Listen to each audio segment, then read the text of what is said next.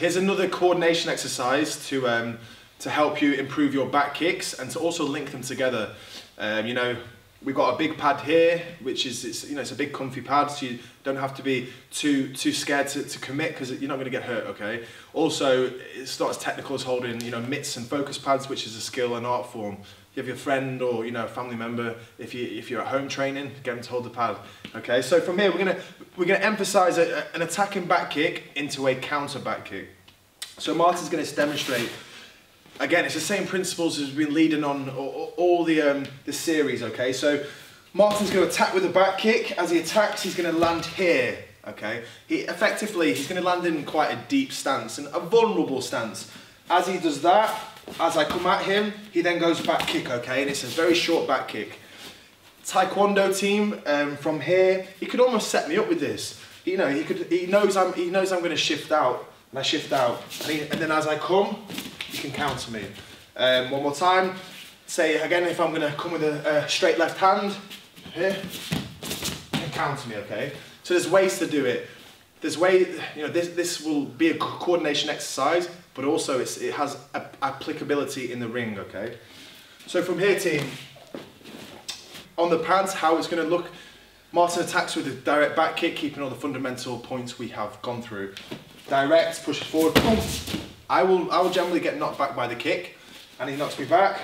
And as I come in, I got to rush in, 100% speed, counter back kick. He recovers off in a balanced stance, ready to go again, okay? Martin's going to demonstrate now, after the second back kick, not recovering properly. And you know, it'll show you and highlight how you can't link this in as a coordination.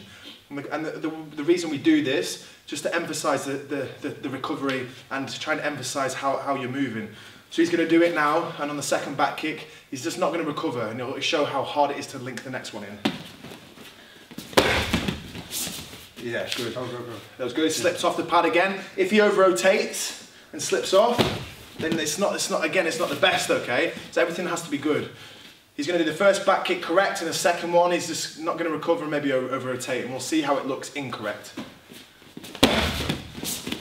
Good. You know, bad technique. He's not in a good stance. I'm too close to him. He's in the danger zone.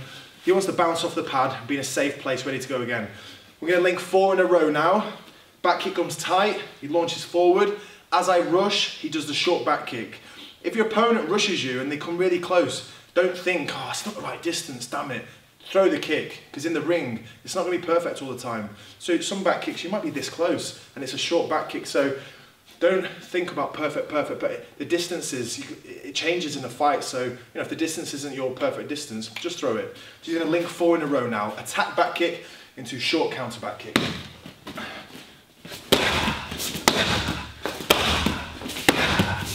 Absolute perfect form, good power, excellent recovery, balanced stance.